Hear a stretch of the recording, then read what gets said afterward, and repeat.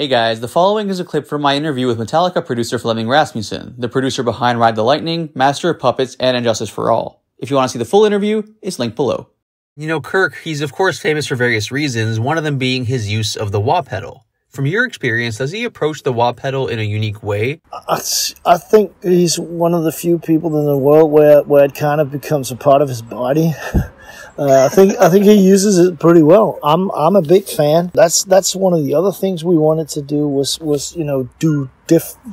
change the sound during the solos, which not a lot of people did. You know, that they play a solo and it would be the same sound from start to beginning.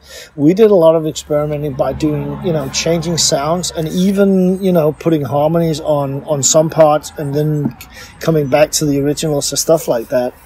And that's one of the reasons why everything is so well documented in terms of sounds, because, sometimes you had to come back to the sound you started with at the end of the solo, and everything would be changed around like 15 times during the solo.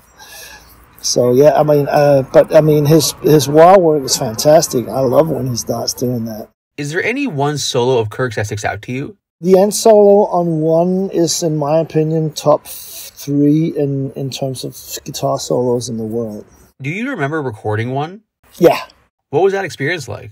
It was, I liked it.